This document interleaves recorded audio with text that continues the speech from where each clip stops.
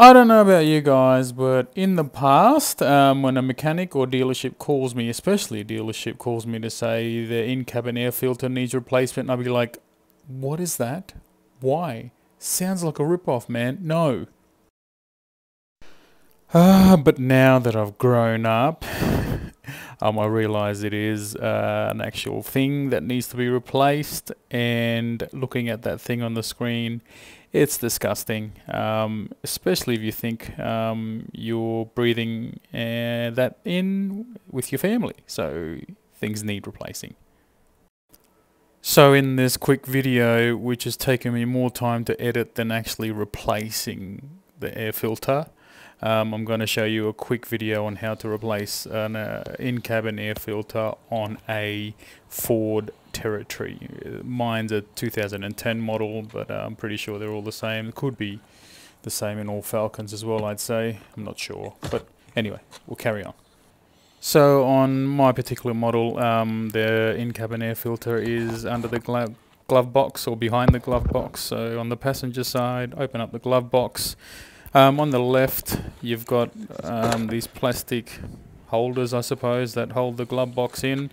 You're just pushing those inwards to drop the glove box down. Pretty simple. It feels stiff, but if you pull them at both sides, the glove box will drop down, and then it just comes off the hinges like that. So you just pull it off, down, and that's basically it. Exposes the in-cabin air filter. That's it there. So that fin is what you can open. There's a push to the left to open, and then you can pull it out basically. So that's that. That's the holder that keeps the air filter in place. Now you've got to grab, usually there's like a bit of string or something that is on the filter that allows you to pull it out. This one doesn't have it, so I'm just trying to grab whatever I can here to pull, and here we go, got it. It's pretty hard with one hand, but look, wow, look at that. That's pretty disgusting. That looks like it's the original one. Could be, maybe, not sure, but that's terrible. Looks like something that would be on the outside of a car, really, doesn't it? And I guess it is facing outside somehow, not sure. Anyway, so that's terrible. As soon as I saw that, I was like, okay, let's replace this thing. Bad, bad, bad.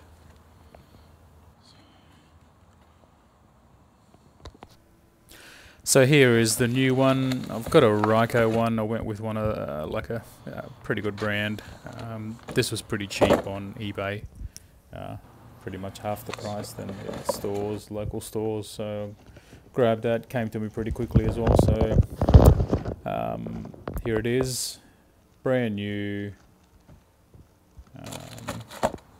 It's even got the plastic holder that clips it in place as well, brand new. So you replace that while you're at it. Here we go, here's the comparison. So the old and the new, wow. And that's the new plastic clip or holder, slots it in place. So it's a no-brainer. Let's replace this one, put the new one back in. So as you can see there, just seeing if there's any other dirt or leaves in there.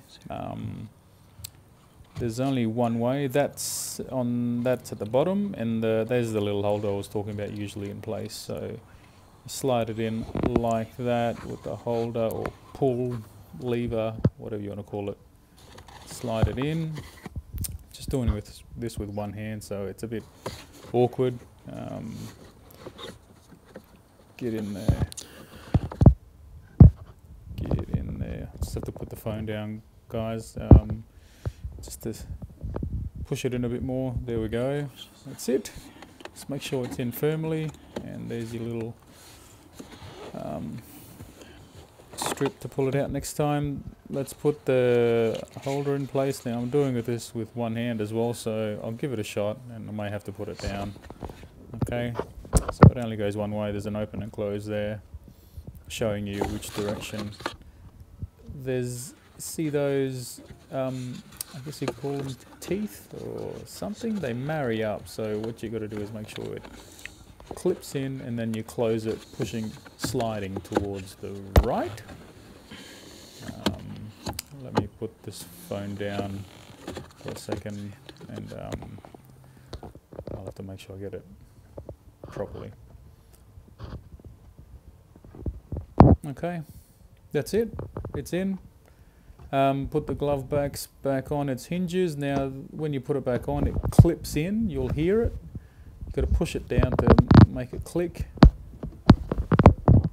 That side, both sides, and then the plastic holders there, they just slide in. You just push them in a little bit and they slide in all the way up.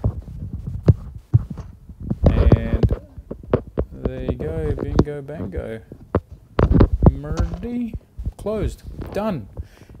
In-cabin air filter replaced. Thanks for watching, guys. Don't forget to subscribe and like or comment. So enjoy your day. Thanks again.